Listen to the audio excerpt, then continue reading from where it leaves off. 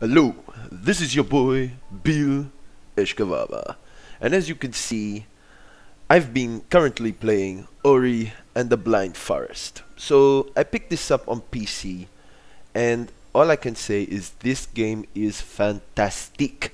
So if you own an Xbox One, pick it up. If you own a PC, pick it up.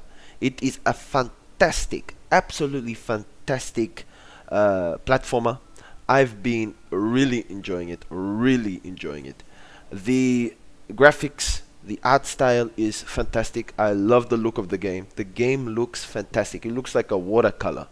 Um, I haven't seen an indie game look this good artistically since Child of Light last year, which I played also on PC. This game is fantastic. It's not on PlayStation 3 or PlayStation 4. It is a Microsoft game, Microsoft Studio game. So it's only on PC and Xbox One, no 360. But if you have a chance to play it, download it on PC or play it on your Xbox One. I am playing it hooked up to my PC using my DualShock 4 controller, my PlayStation controller, because I enjoy the PlayStation controller much more than the Xbox One.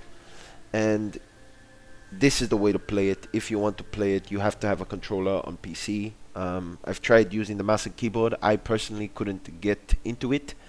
But this game is fantastic. It looks fantastic. And please, I ask anyone, if you do love a platformer, it is challenging. It's a very challenging platformer. But if you enjoy platforming and you enjoy the challenge of it and the mind-bending, the art style, please support this game. This game is fantastic. The story is fantastic. The way they tell you the story through the just the motions of the characters is fantastic. So please check this out. Ori and the Blind Forest. It's on PC. It's on Xbox One. Please do not forget to comment, rate, and subscribe. Bill Eshkavava